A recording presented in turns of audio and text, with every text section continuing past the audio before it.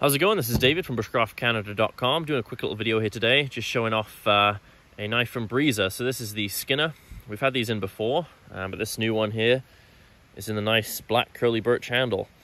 We've had these in, and I believe curly birch and green canvas micarta, but it's nice to get a new handle material in. Still the same knife, same size, ergonomics are all the same. The sheath is the same.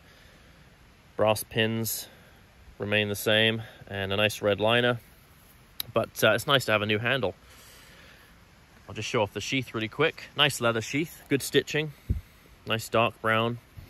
Has a spot here for a belt and a dangler included. If you don't use the dangler, you can just drop it down and use the belt loop as you normally would, but it's nice to have the dangler. People seem to like that option, especially when they're hunting. This knife is definitely geared towards hunting, but it's a very good steel, very good sort of solid construction. So to be honest, you could use it for a lot of different things: bushcraft, carving, general tasks. It really is a do-it-all. But of course, with that sort of deeper belly on the blade, it is a little bit more geared towards hunting. But a great knife. Overall length is 8 inches. The blade length 3.25. Blade thickness 3.5 millimeters. And it's in the, as you can probably read, excellent ELMAX steel. Really good steel, been very popular recently. It has an HRC of around 60 to 61, and yeah, very popular. Is still considered a super steel. Obviously, there's a lot of new steels coming out all the time, but ELMAX remains an excellent choice.